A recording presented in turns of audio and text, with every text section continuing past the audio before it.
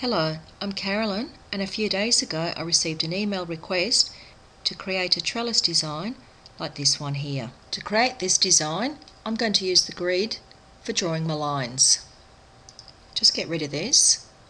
So I'm going to click on the last icon at the top here to edit the properties of the document. Then I will click on the Grids tab. At the moment it's on Rectangular Grid.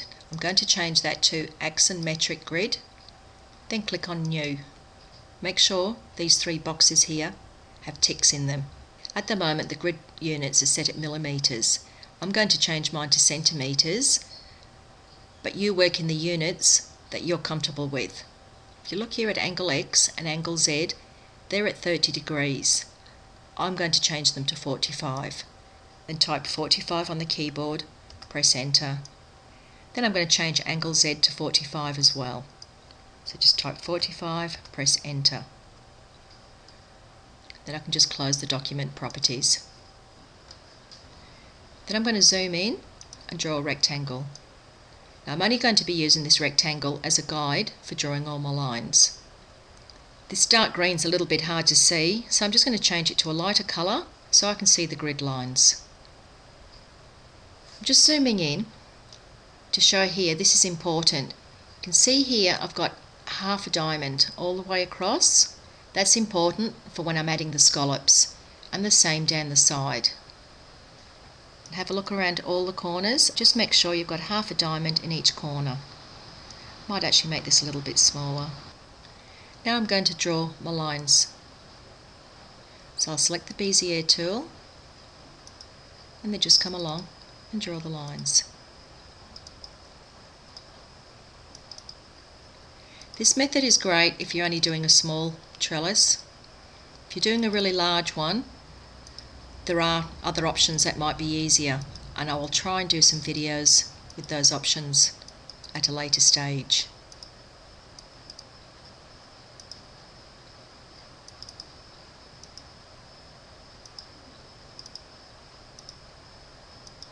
You can see how the rectangle was useful as a guide. Now I'm just going to zoom in to make sure I've got these all correct, which I haven't. I've got a few wrong, so I'll just come and tidy them up. Of course this is rather important because if I get this wrong now, it's going to spoil the design when it's finished. I can now click on the rectangle and delete it. Now I need to select all of these lines, so I'll just hold down the left mouse button, drag the mouse across them all, and then release the mouse button. See here they're all selected, so I'll go Path, Combine. Obviously I've only got half of my trellis design here, so what I'll do is I'll make a duplicate. So I'll go Edit, Duplicate. Then I'm going to click on this icon to flip the object horizontal. You can see now I've got the trellis looking design. At this stage this will only cut lines in your cardstock. So once again I'm going to select all the parts. Then I'm going to open the Fill and Stroke menu. Then I'm going to come to the tab Stroke Style. My width is set on millimetres and I'm going to change it to 2. Then press enter. If you look closely here you can see the lines don't meet. That's because the cap is on butt cap. If you change it to square cap, you do get the nice diamond shape. For this design I'm actually going to leave it on butt cap because I want to add a line across and I don't want to risk the tip of each diamond showing through. I'm going to leave the fill and stroke options open because I do need it for the next part. Now I'm going to draw the scallops across the top. To do that I'm going to start by drawing a circle. Don't worry too much about the size at the moment. Then come over to the fill and stroke options. Click on flat colour. I'm just going to change this to a different colour so that when I'm putting the scallops on I can see them more clearly. Then go to the Fill tab, click on the cross to turn the fill off. I can see here that I've still got a full circle.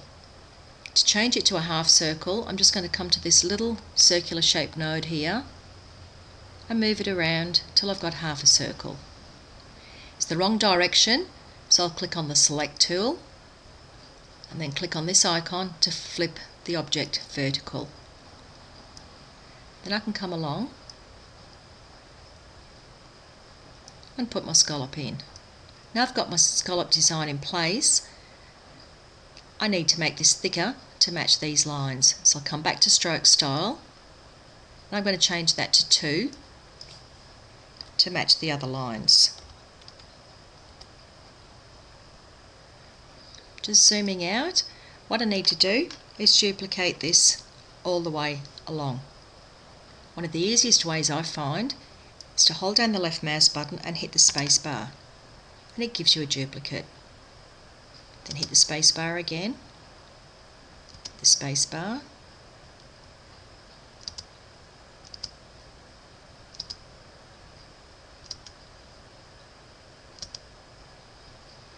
you may have noticed that they were dropping very neatly into place. That's because I've still got the grid on and I've got it on snap to grids.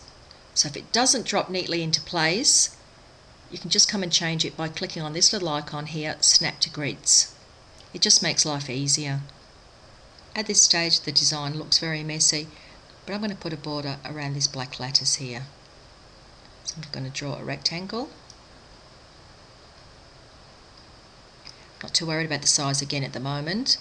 In stroke paint, I'm going to click on flat colour, go to the fill tab, turn the fill off, come to stroke style, and I'm going to change it to 2mm to match all my other lines. Now I can move the rectangle to where I want it to be. If you find this is happening, where it won't go in the increments you want, come up here to this little grid and click on it to turn the snapping off. You can now move it wherever you want it to be. Just zoom in, come to the other side. If you can't get this quite perfect here, you can just tidy up the nodes when you finish. I'll just turn grid off just so we can see the finalisation of it. Now these are all stroke lines. I'll just show you in outline mode. They're straight lines. Now if I try to cut this out at the moment, I will just get those cuts in the paper. So I'll just drag the mouse around, select them all. Then I'm going to go path, stroke to path. And if you watch the design, you'll see it change. See how those lines have all thickened?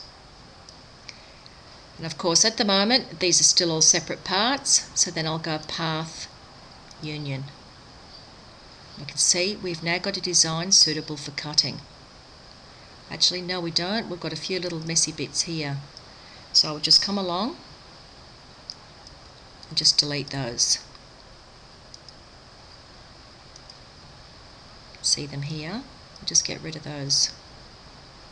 And here we are, the finished design ready for cutting out. I will be adding this actual cutting file here to my blog as a downloadable file. My blog is at cuttingtime.blogspot.com. Thank you for your time. Goodbye.